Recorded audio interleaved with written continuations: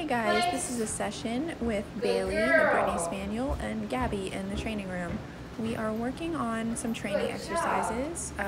The first one is going to be what we call place to place. It basically is just calling her from one place bed to the other and then putting her in a down.